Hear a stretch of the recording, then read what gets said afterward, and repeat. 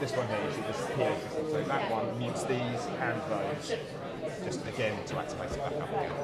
Brilliant. Thank you. You're going to be here. Yes, I'm doing the live stream. I'll just have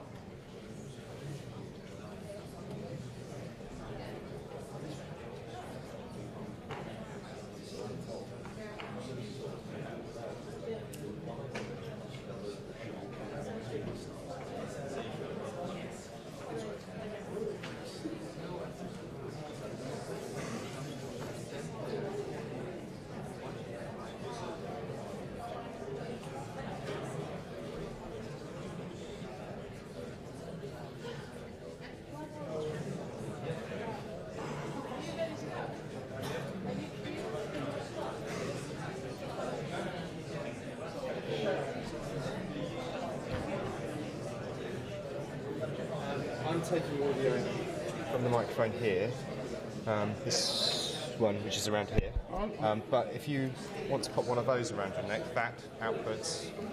No, I've got a pacemaker here which might interfere, I don't know. We definitely don't want to do that then.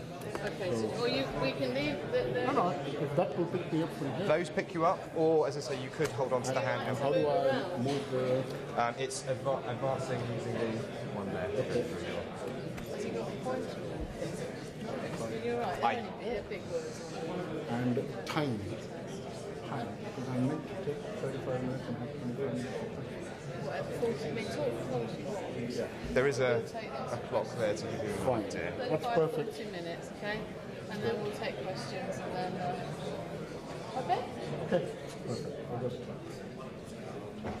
Right, I think we're ready to start. Welcome everybody. Welcome everybody. Can you hear me now? Can you hear me now?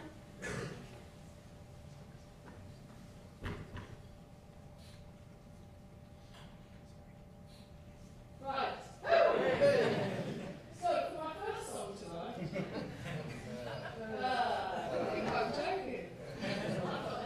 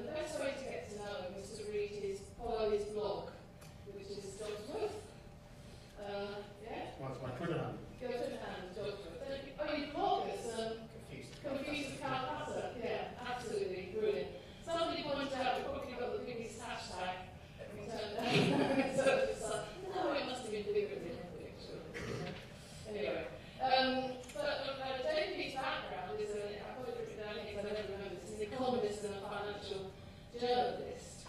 But he has the most interesting job titles. He tells me he changes his job title every time he changes his job. This is the only man I know who, well, not the only one, he's really good at negotiating both his jobs and his job titles.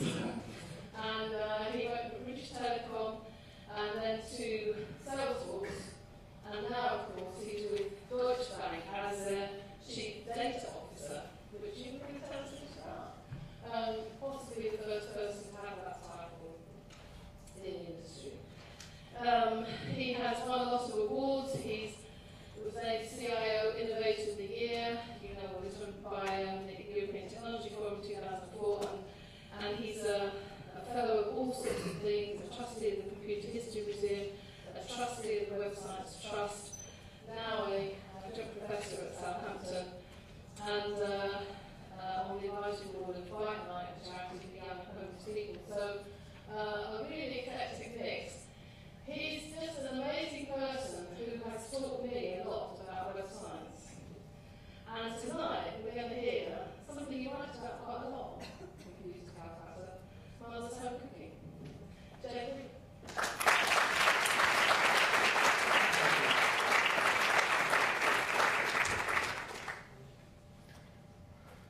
Thank you.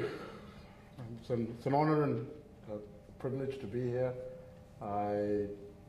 My grandfather was a lifelong chemistry teacher, professor of chemistry at the university. My mother was pretty much born at. My eldest child's a teacher. The other two have been as far away from what I'm interested in as possible. Possibly. They're both students of literature. The fact that I have nearly 43,000 books at home might have something to do with it. But I resent any such implication. Coming here to talk, when Wendy asked me about this, I realized that some of the questions people have about web science are also questions that people have had about the role I perform, why the Chief Data Office should exist, what I do. So I thought I'd sort of merge the two and talk about how I perceive my role and what I do and why it is, and draw analogies in effect that you can form for yourself as to why I think it's important for web science. To begin with, some context why I'm interested in it at all. The same grandfather chemistry professor said to me in the late 60s that from his opinion, from what he could see, the likelihood was that I was going to be in generation peak longevity. That until my generation, longevity was always on the increase. But he could see enough in the late 60s and early 70s to question that assertion. And it made me question everything I knew about progress and about humanity and about, why would this happen? Why would my children even possibly live in an environment for less than I would? What does that mean for the world I was inhabiting and that I was going to bring another generation to? And moving the clock another 40 years, which was only a few weeks ago I read, we live in a world today where you have to be rich to be thin and poor to be fat. And statements like that are the kind of statements where we say, before we even talk about web science at one extreme or the Chief Data Office and the kind of role I have, there are some problems that we aren't too good at solving. Okay? Problems that have to do with climate change or energy or water or nutrition or health or disease control. There are a number of things that have been hanging around for a while where we're not finding it not that easy to be able to solve, and they tend to have some characteristics. They are multicultural. They tend to be multidisciplinary. They tend to require negotiation across parties with quite different sort of starting points, or not just going in positions, but the outcomes they would want. And they also seem to be characterized by very, very long arguments about the data. Okay? You could spend forever actually discussing why the data was wrong and didn't make sense rather than coming to conclusions. So emotion tends to be high. Agreement tends to be very hard if you dispute the data in the first place. So that was the kind of zone that was in my mind when I first heard about web science, to say there are some things that aren't being solved and a need to be able to have a multidisciplinary approach. Right? That wasn't meant to be deterministic or having all the answers. By definition, it was like an approach that was inchoate, that was still being formed, that had lots of things to figure out. But I wasn't looking at the solution, I was just looking at the problem to say, if people were going to devote time to being able to find multidisciplinary ways, I want to know about it. That's just a backdrop. Now, I used to turn Mother's Home Cooking to describe why I do my job at Deutsche Bank. And as you see through it, I hope you'll understand why I think there is a reference through to what web science should be about. And I'm hoping only to talk for 30 odd minutes and then open up for questions. Whenever I look at the problems we face today in terms of information, so I'm now looking at it from a data perspective, I start with two primary drivers, what people like John Hagel, John Seeley Brown referred to as the big shift, that we have had decades of the rollout of digital infrastructure coupled with decades of changes in public policy, allowing for migration in ways that hadn't happened before. And the net impact of these two has effectively created an environment where there are many barriers to historical entry lowered, competitive intensity is much higher than it's ever been, and margins for people to conduct business have been pressured as a result. Okay? That is part of the reality we face, but it's created a world where we have hyper connections, but these connections need to be thought of as to how we can make any sense of them.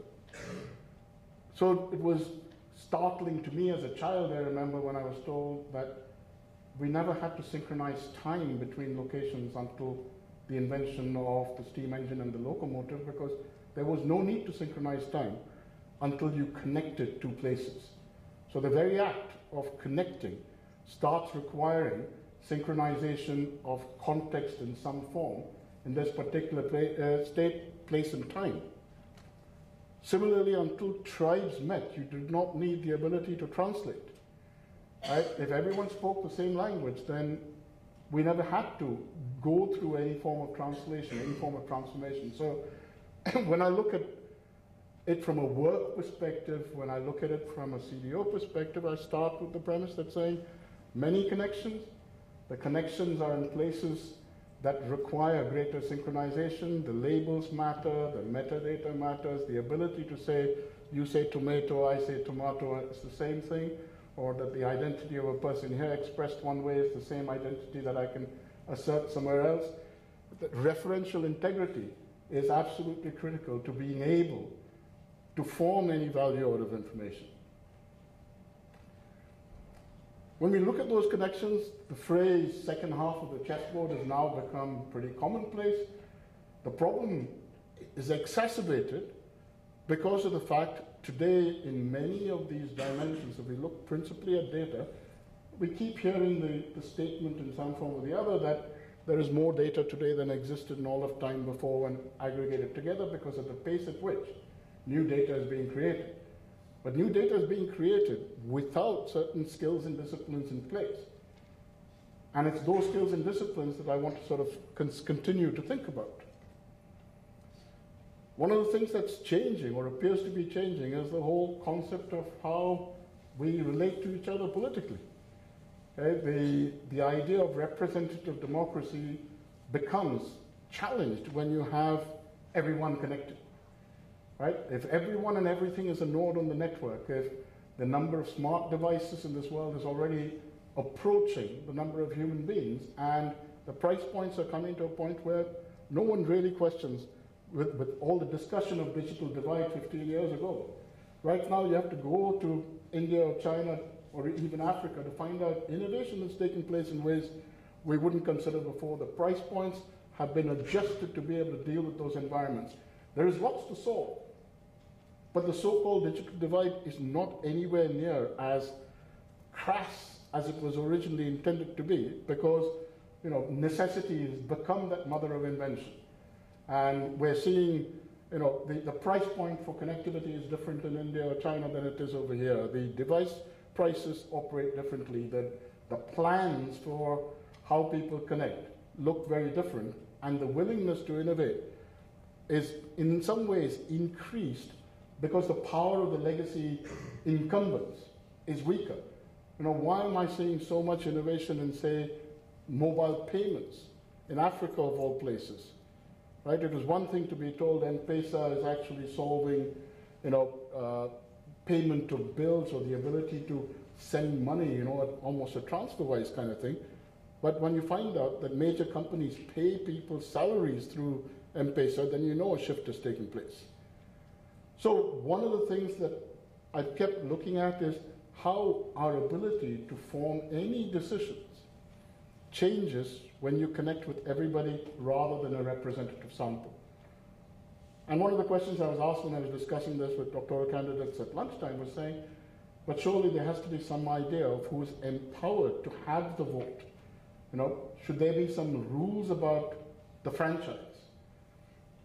And that's a valid question, but surely the minimum requirement, and one of the reasons why I can have this debate in an education institution, is the need for universal education.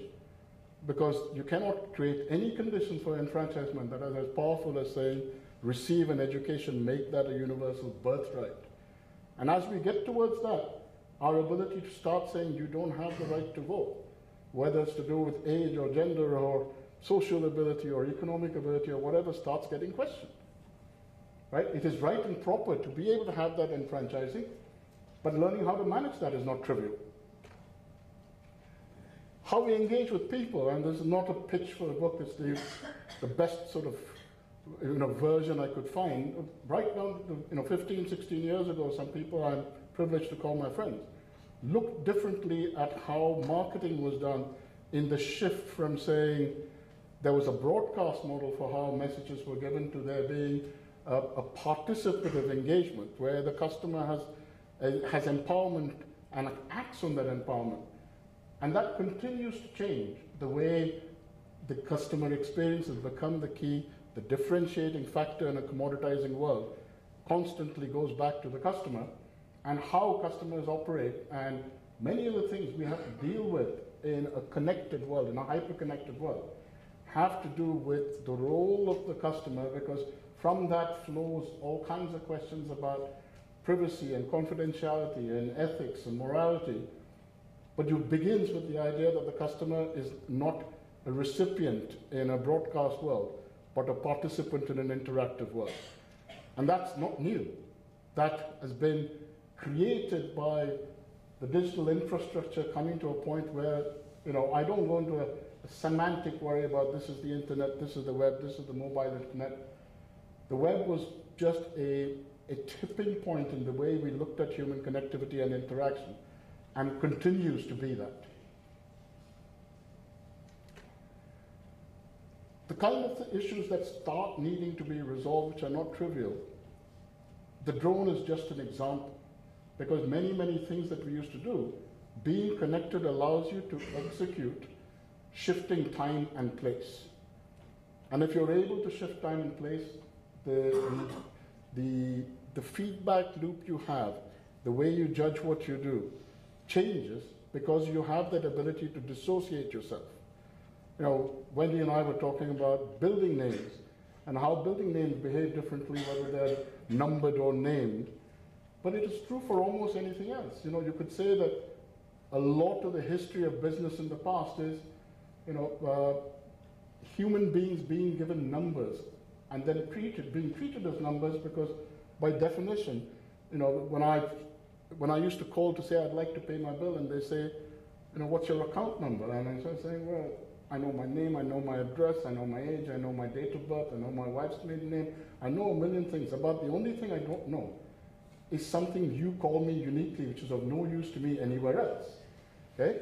And that is the premise, that whether it's a bank, whether it's a telco, whether a government, we have to engage for some reason according to some unique identifier somebody else gave, and they can't solve for that interaction unless we provide them their unique identifier. And no, and from the time I was quite young, it's railed against that, saying that's the one thing that you should know more of than me. Don't ask me that. But we still do. But I'm trying to bring it in the larger argument of saying those kind of behaviors, it's no different from the euphemism of a downsize or a right size or whatever. You lose some of the connection that you have by allowing the separation of what you do in time and space and not recognizing the human content within it. The same will be true of, the driverless car. And yes, as Peter Thiel said, I think it was, real disappointed not by having the bubble car or whatever, saying, we'll be remembered as the Twitter generation, a 140-character message rather than the one that gave the world the bubble car. But I do know that the first time I heard about the driverless car, the kind of questions that came out that are still being debated and not just theoretically are things like, okay, car recognizes two cars coming, right? One has children, one doesn't. The one with children has seat belts, the other doesn't. Right? Someone has to put systematically the instructions as to what to do. You're not actually driving the car at the time, but you are encoding ethics. You are encoding a morality. And those sort of things are not easy to discuss in a single narrow sphere, because it's not the car engineer and it's not the designer or the customer experience. One of the reasons I keep looking to websites in that way, or from my narrow sense within the bank and its interactions, we need to have data to be able to bring value to these discussions and debates, because otherwise you get emotion and polarization, neither of which is particularly valuable to getting to the end of an argument. When you look at security, one of my colleagues from BT in those days, Bruce Schneier, called this security theater. And right from the start, what we have done in order to say the trade-off between personal rights and the need for security, the freedoms and securities trade-off, has gone insane in many ways, but you can't fight those things again just through normal politics, through normal engagement, through normal citizens' rights, because we need data. Okay? And our ability to sit down and say it's not just data, but the skill and the ability, the numeracy needed within the world at large, the ability to be able to make sure that data is collected in the right way, to make sure that it's represented in the right way, the tools and techniques used to saying, we talk a lot about big data, but the joins possible because you have some common key is theoretically very, very easy. But when they come from different conventions in different formats, from different disciplines, meaning is not there.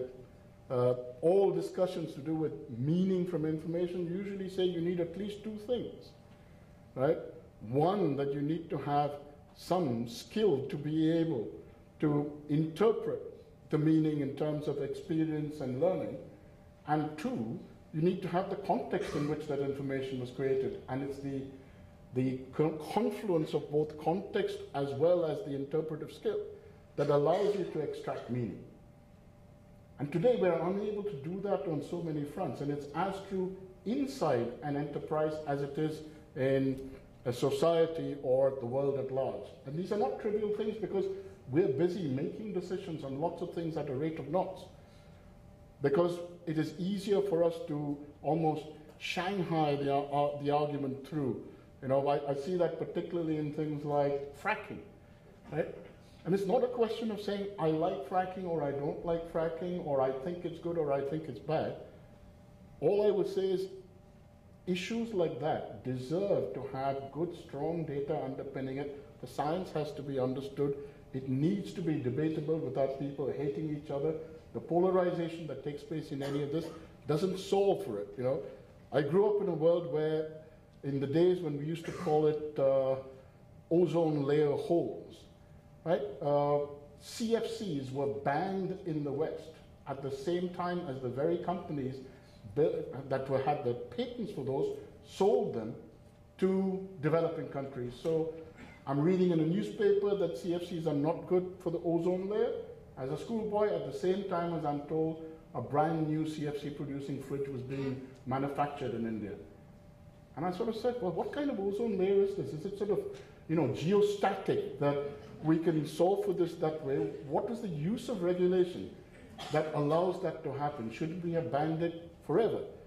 But even that kind of debate cannot take place unless you take a multidisciplinary, multi-jurisdiction view, because the narrow solutions allow people to gain things much better. But that collaborative, we need to work together across disciplines, does not happen easily in any profession. And there's a guy called Andrew Abbott who had been studying the system of professions for a while as to how blur between the professions, as there is competitive intensity, actually creates a lot of uncooperative behavior at the very time that connectivity should be increasing collaborative behavior. The concept of the web, right? If someone asked me one reason why the web existed, I thought collaboration would have been my answer, okay, in terms of the origins. So web science must be about ability to collaborate at a meta layer beyond disciplines, rather than to augment and increase the science in a single discipline. If you look at Uber, okay, you can't have a conversation about business model changes as a result of a connected world without bringing Uber. But while I see the wonders with which governance models operate in something like this, saying, you know, you had very low friction ability to find a car, pay for it without bringing your credit or payment system out, be able to know exactly where the vehicle was because of the false calling that other car services would have could be avoided, and being able to rate the driver so that there was an intent model to make sure that the service was good, expecting a certain level of car, you know, giving so much of it up by saying the whole booking service must have a landline and you must have a 5-minute waiting time. You start sort of almost legislating for what are the advantages that the emergent service has. Let's make sure that we force each one of these to be given up. I've seen that played in cloud computing. I've seen that played in open source. I've seen that played with VoIP and telco, right? This idea of regulatory capture by the incumbent having enough power to be able to impress upon that is not new. But why is that important in a web science talk? I think the reason is that if you look at something like Uber, what it's actually doing is releasing inventory that was not released before. It's not a like-for-like competition, and everything that looks like hyper-connectivity, you have to realize, is empowering and enfranchising dimensions more people than were empowered before. So if you look at San Francisco, where Uber started, the number of rides is what matters, because it's not the same number of vehicles and it's not the same number of rides, right? The number of rides that are taking place is almost like 8-9 times what used to happen. So it's not a competition with the incumbent. It's like saying we can do much greater things as a result of this connectivity. But we can only do those much greater things if we learn certain things about how the world is changing. The law itself is changing and needs to change because, you know, today, if any of you still remember what a CD looks like, and you've made a copy of that CD onto your computer, you have broken the law because it hasn't changed yet. Okay? Even though no one gets prosecuted for it, the fact is that we have a lot of law that is not fit for purpose, as are so many of the ways we try to study where we are. You know, there is a paradigm shift that is not like this week or this month. This has been happening for 60 or 70 years and changing many things in what we do. Blockchain is another classic example. the premise of saying network databases where we can start sending process to data rather than and solve for the sort of the scaling problem. I think of blockchain as much as saying we used to have SETI at home. The people wanted to create an incentive for people clubbing spare cycles together, and the incentive then was extraterrestrial life, you know, a few 100,000 turned up. Then the incentive changed to saying, let's have free music, Napster and Nutella, a few million turned up. Then the incentive was, let's have free phone calls internationally, a few 100 million turned up. But the premise was the same. How can we get a lot of people to collaborate by bringing their inventory together? And that inventory is what blockchain is about. That inventory is what Airbnb is about. That inventory is what Uber is about. That when you connect, you are actually freeing up static inventory of things that cost us a lot of money to be able to create. The raw material use that is then captured, made static, taken out of social use, can be recreated. But we have to learn a lot about what every one of those exchanges are in terms of the value proposition, how to protect, how to learn from the data, where the privacy angles are. None of these comes easily, but the point is they're changing. Every one of these shifts changes everything. They are political, social, anthropological, privacy, legal, financial, right? All at the same time, and we don't necessarily have the tools to solve them. So learning about those tools by actually studying the data and learning how to even form that data becomes important. Okay? One of the challenges is on the very concept of expertise. Okay? I remember, you know, when I went on my honeymoon 31 years ago, we went to Sorrento and we moved to Pompeii, and I met this guide called Marco, and he was fantastic. He was an amazing guide all day. 25 years later, I went with my children, and my wife and my children, to the same place. And we went to Pompeii, and guess what? Marco was there. But he was 64, not 39 anymore. And we had lunch together, and he said, I'm stopping this year. I said, hey, 64, you're still young. What's the problem? And he said, I need to go back to school. And I said, why? And he said, the internet. Okay, now, many of the things that used to be unique that I would tell people and they would come to me have been commoditized. I need to replenish my stock of uniquenesses in order to deliver it, okay?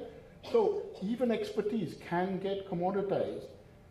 So when I read that the Feynman lectures are available for free everywhere, you know, what does that mean? I mean, this afternoon I was sitting in a room where original lecture notes from a Feynman lecture were there, right? Yeah, and Tony Hill.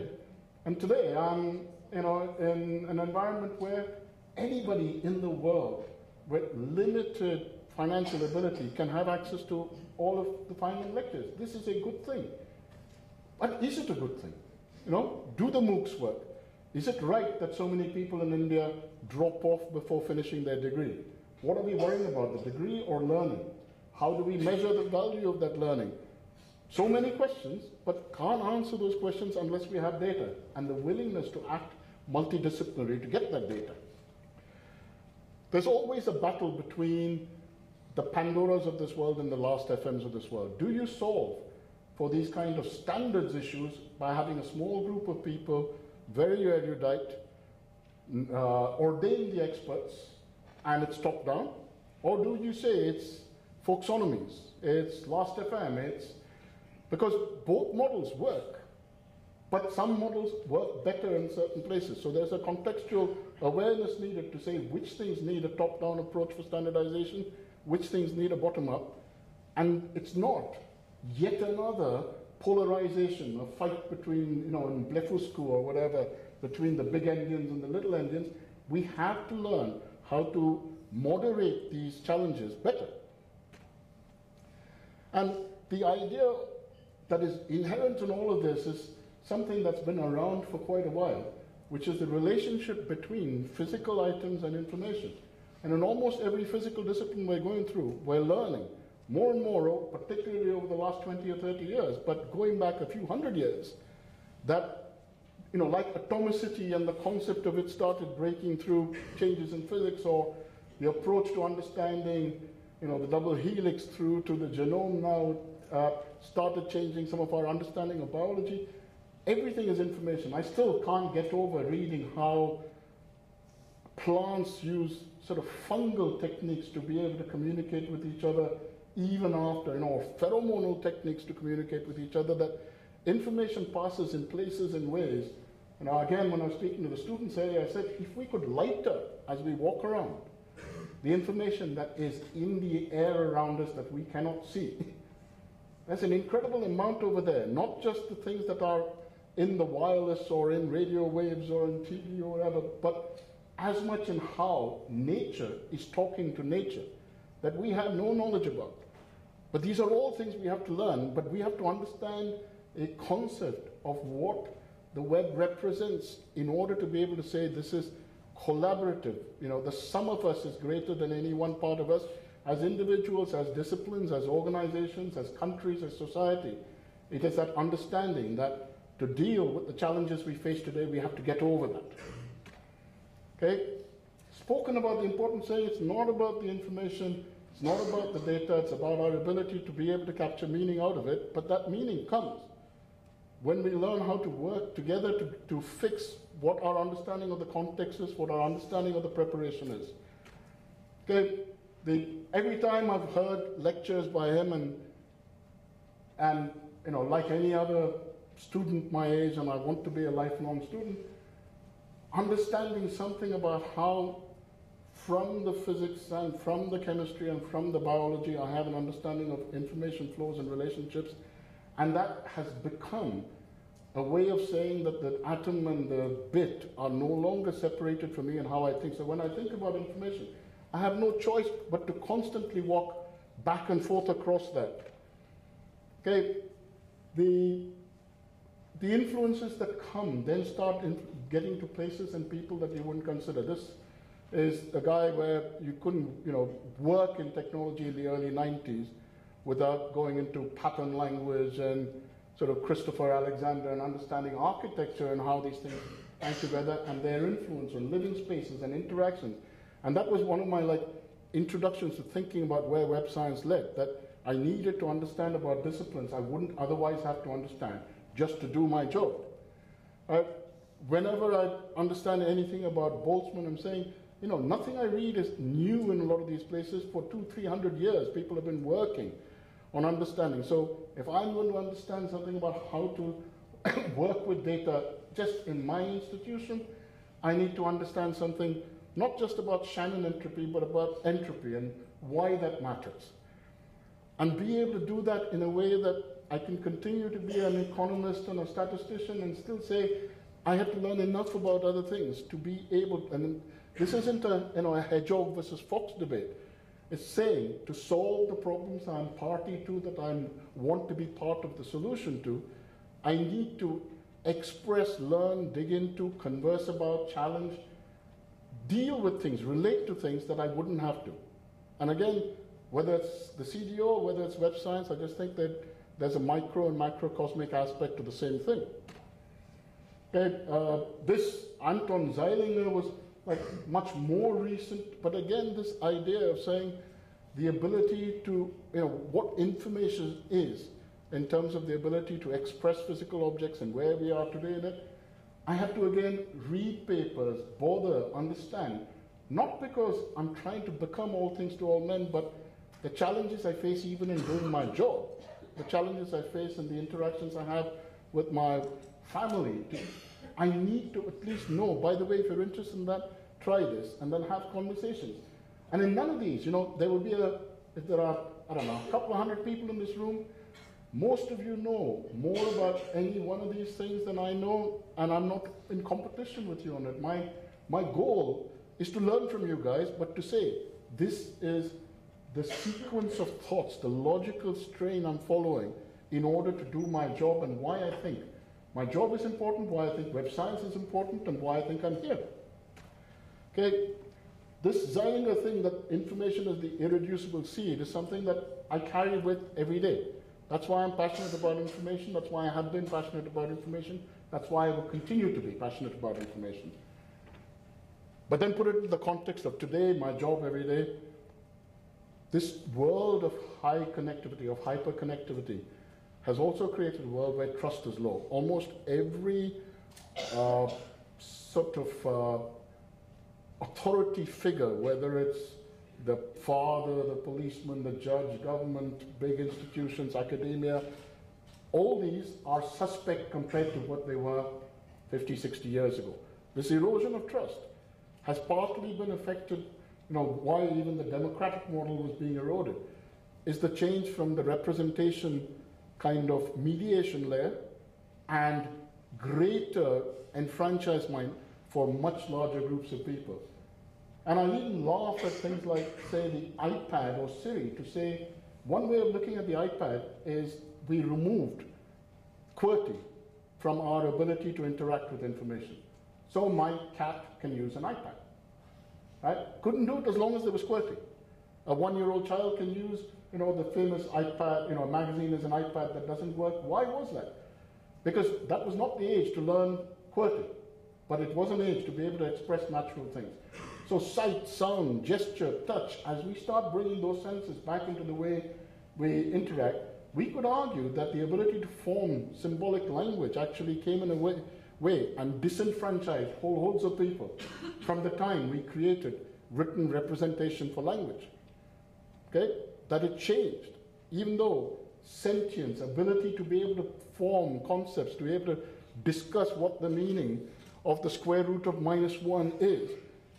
Then you go back to technology and software and banking and say, you know what? All these things are effectively fairly arcane in their own way because they're not physical objects that people can relate to when you say software or banking. And that means the importance of getting communication right, of getting definitions right, of getting the data right starts getting very serious. So, this is where I live, Windsor. Why have I brought it up here? Because I want to bring all this back as I go into the last bit of my talk into mother's home cooking. Okay? We dealt with data like we dealt with mother's home cooking, whether we dealt with it in our personal lives, in institutions, or as society. We had high trust in where the data came from, right? The recipes were known, the ingredients were known, the data sources were known, and we lived in these islands, isolated pockets of data where all this was known, and therefore our tooling, our capacity, our ability to interpret meaning and value from that was based on a high trust model. Knowing that allowed us to evolve many, many aspects of how we look at information in a hyper-connected world. However, that hyper-connected world is the equivalent of our eating street food with a blindfold on and our hands tied behind our back and someone feeding us. You have absolutely no knowledge of where the data came from, what it was formed, under what conditions it was formed, what it was merged with. You just get presented it and you believe, right? The early indications of that when someone said, an Excel spreadsheet is truth, PowerPoint presentation is truth. So, concepts like provenance or linkage or lineage or, my dad used to say the only truth on a financial statement is the cash position. Everything else is a conventional representation. But we have to start learning about the fact that there is information lost through that conventional representation, and what we see is not necessarily anything of what we can act on. And now we're going to get major decisions to solve world problems, and we don't, our ability to make those decisions, our digital literacy is actually based on a mother's home cooking model. Well, that's not going to work. So telling people, you're going to have to do some work about being able to create some order from that chaos in order to, when I hear some of the big data stories going around saying, yeah, you're going to make sense out of that, welcome. I think there's an easier way, but if you'd like to, please carry on, feel free. Right? The idea of taxonomy, the idea of being able to, we have to go through a new generation of naming conventions in order to be able to deal with information that is actually exchangeable across disciplines. Okay? I remember when Foursquare first came out.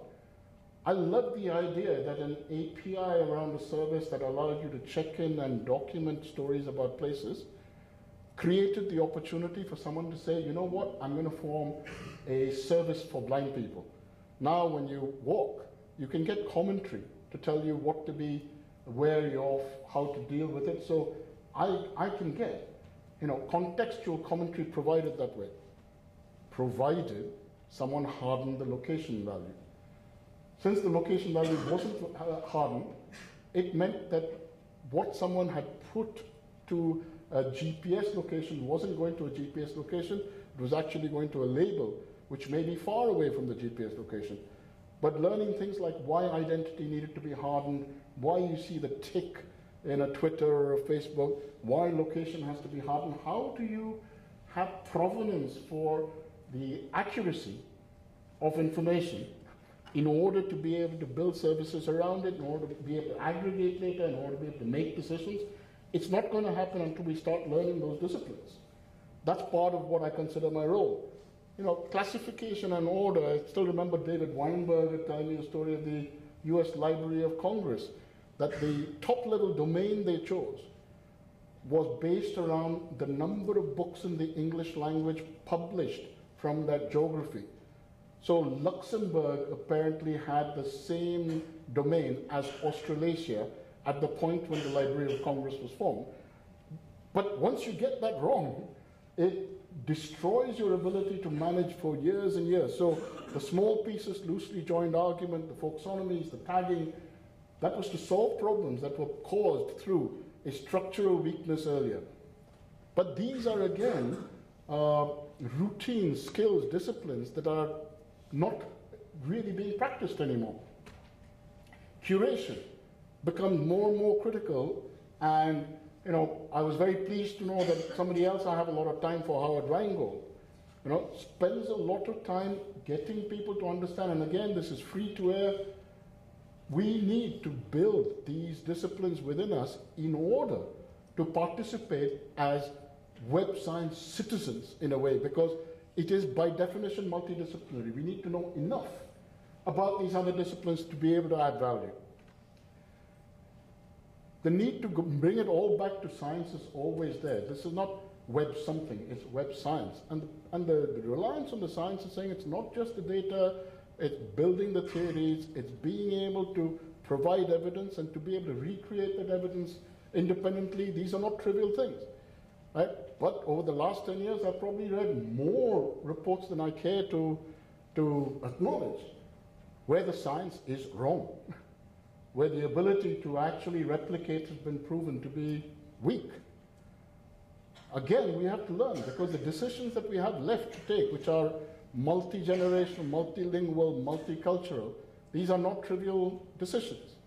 They affect whether my children or I'm a grandfather, okay? I'm a proud grandfather. I'm, ecstatic about it. But I would like to imagine a world where that grandchild has a better life than I do, like any other grandparent. And if the things that are not being solved are because we don't have the right multidisciplinary approach, and that it's not evidence and fact-based, that it's not shareable and replicated, these are all the things why the science comes in, and the web is only coming in to take up a space where no existing discipline, the Chief Data Office exists because we needed something that could be able to bring together all the functions doing the work in order to act in ways that no single function could. It was not set up in competition with existing functions, but to say that it centralized what is common, federate what is different, operate working in collaboration. But even the word collaboration, since most environments had incentives that militated against collaboration, meant solving for that was not trivial. Getting the standards and protocols right for sharing was not trivial. And that's work that's done in every industry, in every company today. And if we can do it at those levels, we need to do it at much wider levels like society. All that doesn't happen without governance. And it's not a word that comes to me naturally. But actually, if you're going to make change, you need to know what principles you're going to establish and how you're going to adhere to them and how you're going to make sure people are accountable to it. No change takes place without those happening as well. Now, you can be very light-handed in the governance. You can have soft hands in how you do it. But it's not something that I can shy away from, and for web science to work, we still need that. So when I'm talking about provenance today, I'm going to have discussions with people like look on W3C work on it, because that's the right way for me to be able to say there will be a resolution. We live with OG and stables that need to be cleaned on this, because we've had, as Abraham Lincoln said, decades of time when you can't believe what you read on the internet. Okay? And yes, by all means, look up quotes by Lincoln on the internet, because there are many. But that's the whole point. Again, how are we going to clean up the state we're in? That state has a lot of bad data. People know how to game the system. People know how to influence the metadata. Right? And given enough eyeballs, all bugs are shallow, sort of Linus's law that is around, is equally true for how we create open data, open government data, open corporate data, because the ability to inspect itself improves. It's like why security is better when it's open than it's closed. Right? These things matter, but they're disciplines we have to learn. Being able to clean up processes matter, because what actually happens through exposure, my favorite current example is out of something that doesn't exist anymore, British Rail. As the companies that were British Rail started putting their ticketing tariffs out on the web, people created, and you could build services on top of it. There are now a number of instances where it is cheaper and smarter for you to buy 5 tickets to go from A to B rather than the A to B ticket. Considerably cheaper. And the train providers are saying, hey, that's cheating. So they're saying, well, that's the mess you have in your current laws as you expose them. So there's a lot of inefficiency left in our world. And when you think about that, the reason why I railed on about things like Uber or Airbnb or whatever else, or even eBay before that, when you bring inventory into a place where people can exchange inventory and borrow and rent inventory, you reduce waste. Okay? And waste is something we all have to consider, because the underlying cost for everything built new, the Patagonia type principle to say you only buy it once. I was born and brought up in Calcutta. You'd be amazed at the cars that used to go around there, cannibalized, jerry-rigged, etc., but they continued to work. This idea of throw things away at the first possibility, build for obsolescence, right? These were anathema, and it's not things that this world can carry on with. But we're not going to solve it again without data, without facts, without being able to argue our case, I hope with some passion, but without the wrong emotion. Insights, all this talk about big data, sort of saying, well, garbage in, garbage out never changed. Okay? If you want to continue down the route to say you will work very, very hard in order to extract a little value from a lot of garbage, when a little bit of, of the block and tackle work of cleaning the data before you started analyzing it could be worth it, I'm in the block and tackle school. There are some things that aren't worth doing that because they were unstructured to begin with and they don't have the kind of rules. But to have to throw a lot of structured data into a data lake is just good for storage windows. Okay, it's not something that I'm going to want to pay from a pure analytics perspective, because we want to find the patterns that could not be found otherwise, rather than to cover for somebody else's historical laziness. Obviously, that creates a lot of issues to do with privacy. And issues for that, the idea, the last couple of sessions I've had with Wendy in different parts of the world, a lot of it has had to do with the implications for public good and private harm, the asymmetry of many of the things we're going to face, whether it's to do with healthcare or traffic or climate change, etc., because the very sensors and actuators we all represent, in order for us to be able to share that information, we need to solve for that. How can we share it safely, securely, in a way that people can't take advantage of us? How do we sort of advise and influence people on that? Again, it goes back to data. The security issues are already, extreme, but maybe we're not dealing with a tractable problem. Maybe we have to look, rather than at the perimeter-based approaches of the past, to say there is an entitlement model that connects individuals with data elements, with devices, and some way of authorizing each just for the event or the task. Even today, I saw, you know, a blurb of an app I downloaded to say the idea of the burner form has now become software that I can put onto my device to select a one-off number to send somebody else a message, which then acts like a Vine or Snapchat and disappears within a prearranged time. Right? Now, those sort of changes, when hardware switches to software for that kind of ingenuity, also causes huge problems if you want to track someone. If suddenly if I now have to deal with a money laundering issue, or I need to protect someone's data and make sure that, you know, the entitlement model is right, then every form of spoofing is another challenge. So these don't go away, but we need facts, we need data. The idea of the closed systems of the past, and I didn't mean to get exactly that graphic, okay? We need to understand that there are many places where open data, open corporate data, open government data is needed, but with the right protections, with the right incentives, with the right cleansing, because we need that to solve problems we couldn't solve before. Well, that was why I wanted to talk about mother's home cooking. I felt that culturally we were at a trust environment to do with data was wholly inappropriate for the world we live in, that we needed to learn about dealing with street food, and we need to learn about it in a way that we all appreciated. We had to understand the data sources, the contents, the conditions under which they were formed, how they were merged together. When you see something presented to you as part of an argument, you had to go over the he would say that, wouldn't he test. And we had to have enough understanding on it. And so, to end,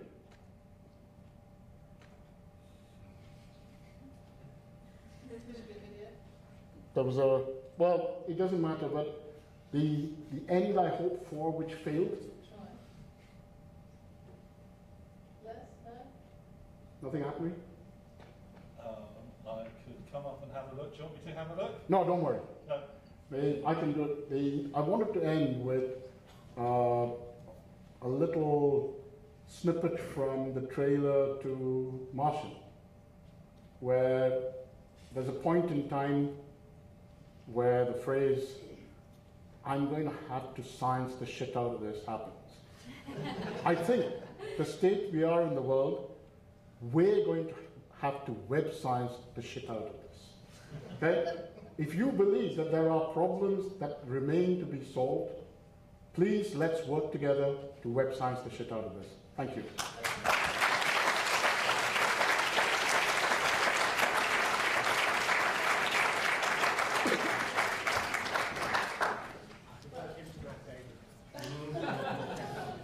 We were supposed to get that video. Time for questions now. We have some people with younger legs than me to run up and down, and got two mics. Okay, we'll try and orchestrate this, keep it within a time slot. Okay, hands up then. Oh gosh, there's someone right at that. Go on, go for it. Who's the first hand up? Go on. Top left. Fitness vision. Run. Run. You might need to be near the mic.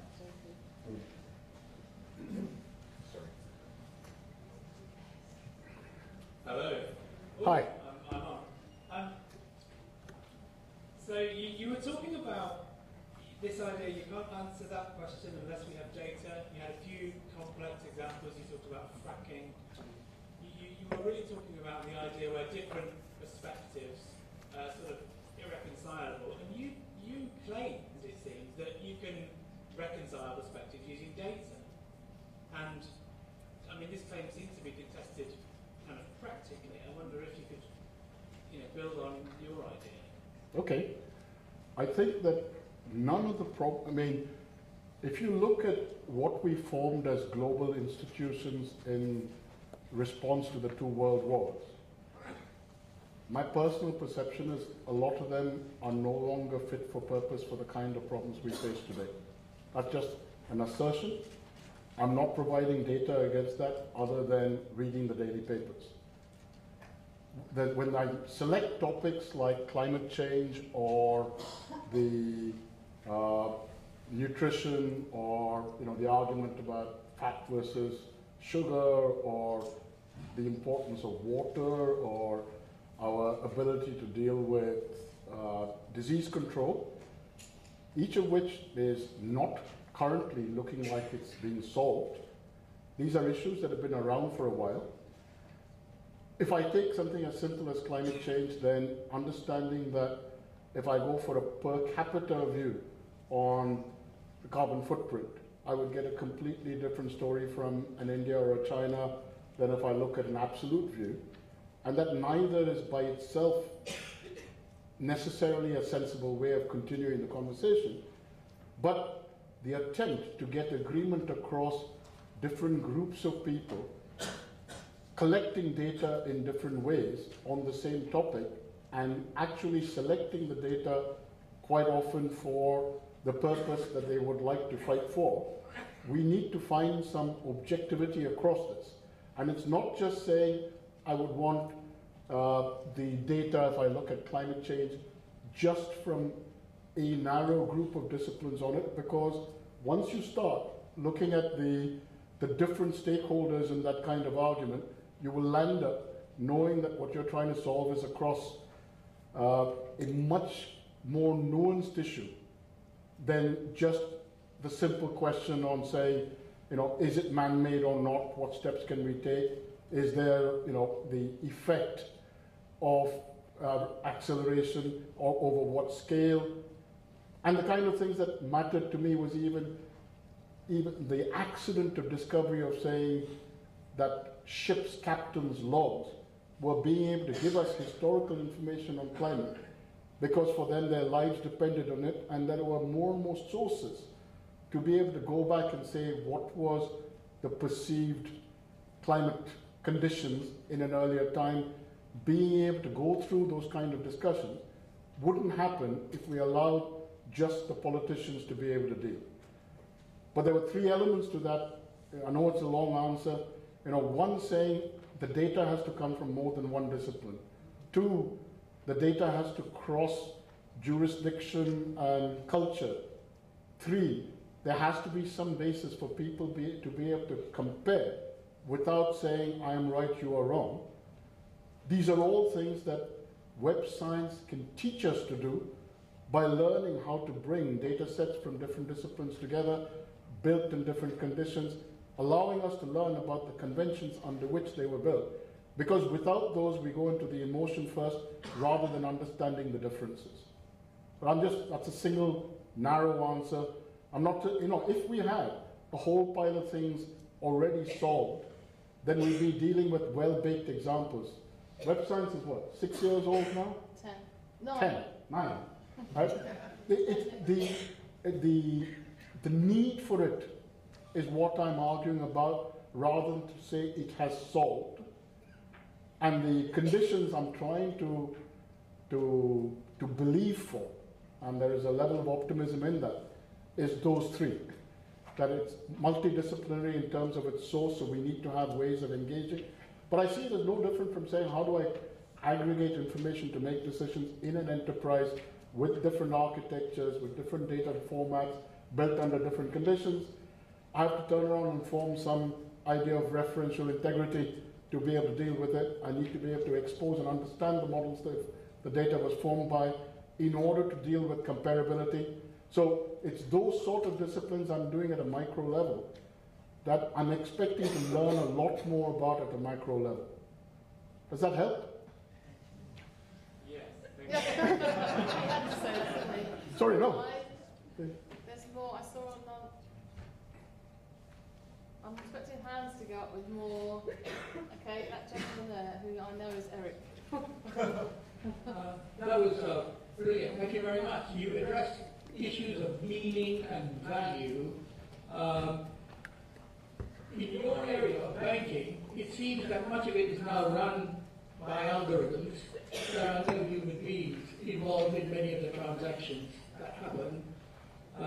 As the network becomes, let us say, hijacked by artificial intelligence and the jobs that disappear, how do you see web science retaining value? Web science retaining value in itself, or web science retaining value in banking? The whole thing. Because, as you know, there are many predictions now that jobs will simply disappear. Robots are replacing low-level jobs, and now there is more and more legal, medical expertise being deposited in AI, so that the web, the nodes, are not occupied by human beings anymore, but by AI. Okay, I will try this answer across, three rapid-fire sort of points. One, the race against the machine or the second machine age kind of thinking. I know Eric and Andrew. I for sure see that there is an effect like any other technology, but the challenge is what are the new jobs being created rather than just the replacement for the old jobs like for like. And one of my arguments would be us acting as human sensors for many of the challenges we face, learning how to curate the information that we collect, and making sure that we can create an environment where that information is safely collected for the right conditions of reuse. These are all disciplines we never had to have in the past, but it's just a narrow example. Okay? We will constantly learn to have new disciplines. I'm not a Luddite in that sense. And there will be discontinuities. This doesn't happen in even time. We will see peaks and troughs in employment, but that's been happening through the ages, through the agricultural revolution, through the industrial revolution, and it will happen beyond services into information. Is happening now. But I still notice, therefore yesterday somebody wrote an article about this paving machine for setting out driveways with bricks, which had been converted into automation. So you now had this truck kind of thing with like a limb at the back of it that just laid out a carpet of preformed brick to say, there goes the bricklayer. Sort of saying, you know what, just wait, try to do that in a non-flat, space being no expense environment. You come to England and I'd show you, 100 villages where you couldn't do that for a single building. So, like there is a huge, standardization reduces cost, but not everything can be standardized. So, make everything as simple as possible and no simpler. Make everything as standard as possible, but no standard is an aspect. So there is a way to protect and extend human dignity by saying, what are the things humans are good at? Okay, I used a slide rule when I was young. Okay, they were still around. There are people in this room who have probably never once touched a slide rule. I had to use log tables in books when I was young. I had to go through sine, cos, tan. You don't think that I envied the people who, in a new generation, said, this is just a calculator, because those things didn't teach me much. The discipline of what it meant was important to me. So I believe innately, I am a technologist in that sense, to say that value will come. Now when it comes to banking or anywhere else, I turn around and say, well, banks have always been about trust. The word bankruptcy had nothing to do with money, it had to do with a failure of trust. The bench that you sat on was picked up by other merchants, broken in two. Your banco was rutto. Credit comes from credere, belief. So the concept of banking was to facilitate interactions between people as a mediator of trust. For someone in England to be able to trade with someone in Hong Kong without ever having met that person, because there was a discount house and an accepting house that could connect with it, that letters of credit could be formed, shipping documents could be formed, ways of facilitating interactions between human beings that you could not meet otherwise. Well, the web is part of that. The things that we're able to do today allow, how do I count the number of people who have set up Etsy shops or live off work that they would do on an eBay? How do I, are those jobs? Right? The nature of mechanical jobs in certain spaces may be threatened, but you know what?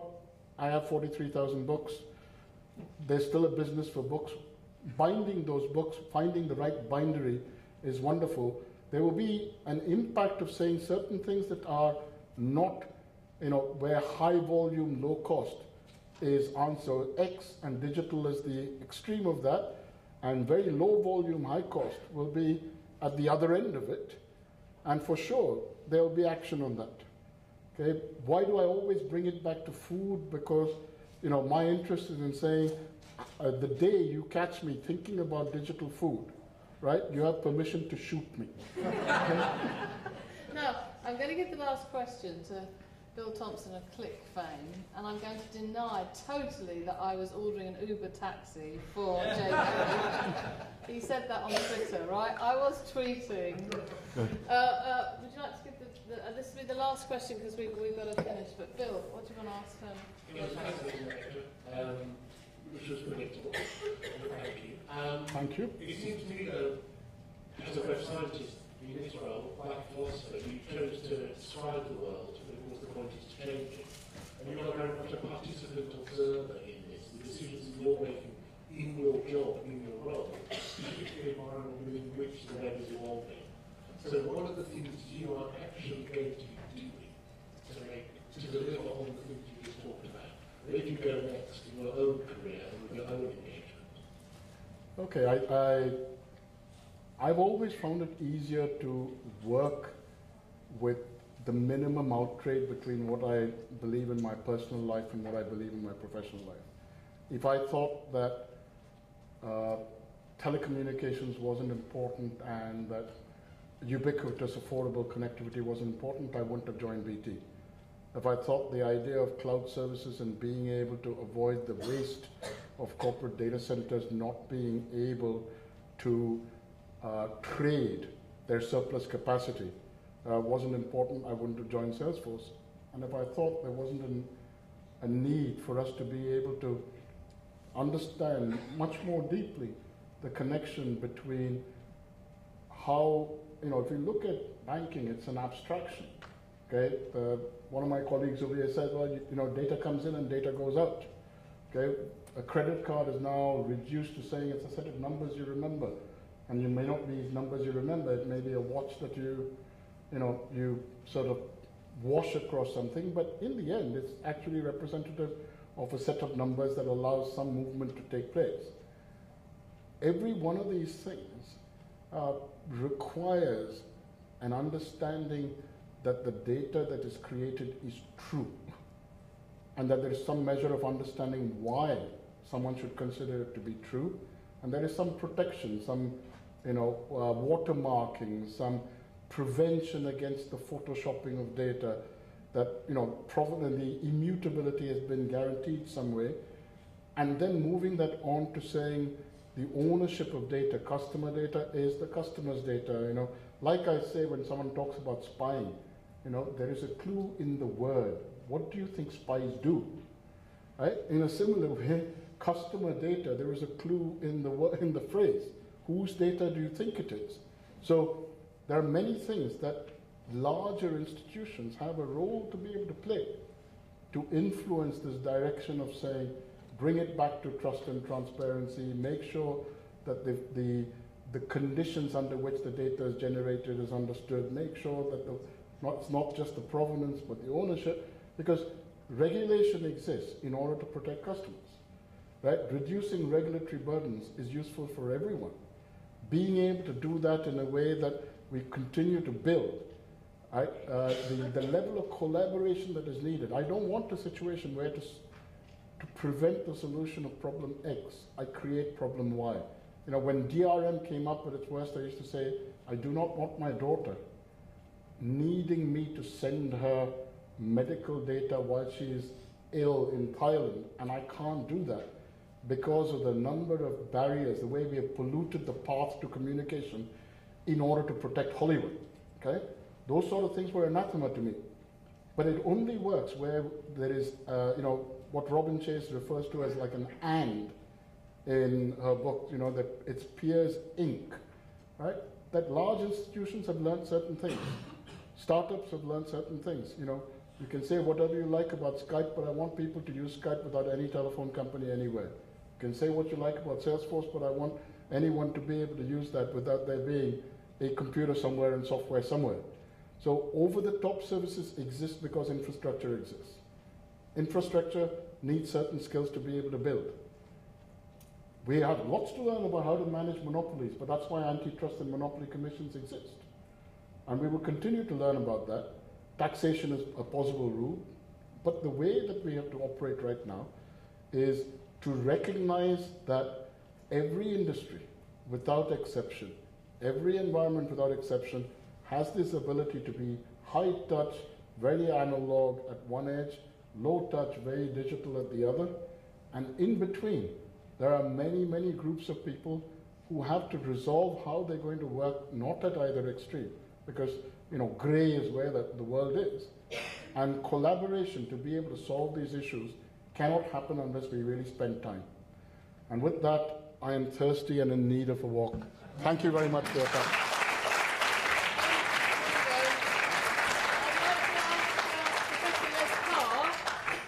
Give the vote of thanks. Les is the director of our Centre for Doctoral Training.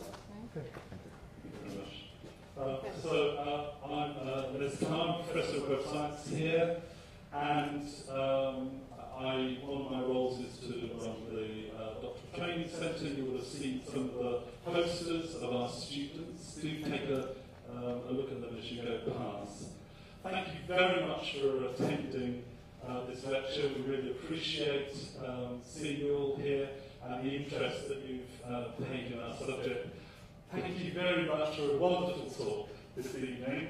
Right from the beginning, the first slide was really defining some of the key issues that I think are fascinating about websites. The idea of hyperconnectivity, of both the technical infrastructure and the huge developments in technical infrastructure over the last 100 years, and the social infrastructure, as you pointed out, immigration and human policies, about how we organise our lives across geographic and political boundaries. And JP, I think you kind of epitomised this hyperconnectivity, your interests in the career that you've put out for yourself, your kind of intellectual thirsting for problems to solve, and this new connectivity across boundaries. I must confess, for me, this was quite a late thing, especially for technology. I have to confess I lost my landline 3 years ago, and I haven't told any of my family that yet. So I have a really large voicemail backlog somewhere, but somehow the messages keep getting through to me through Facebook and SMS, and so I'm learning about this. I think it was great to understand what your talk, you teased us with mother's home cooking since we put the adverts online, and I had no idea how it would work out, and all of a sudden I absolutely see this metaphor, the difference between the trust in mother's home cooking and how we treat street food and market food. Although I have to say, if this was about my mother's home cooking, we would have been talking about risk management. Our work here on open data, ironically, we started at, we were looking at public sector knowledge and tying up information from health inspectors at restaurants across the country. And so that was part of our ACT project, and led to all the work that we've done on open data. And your discussion about data and our use of it, data science, and the need to have a theory, the need to understand, the need to bring in many disciplines. And I'd like to refer to, we're doing this work with Keith Homerson and our colleagues at DSCL, for whom this is, again, absolutely underpinning. We need, as you pointed out, to science the shit out of this stuff, and we are very excited to be doing that. So I'd like to wish you all a very safe journey home, and leave you with a call to action when JP was talking about the way that all of these hyper-connected infrastructure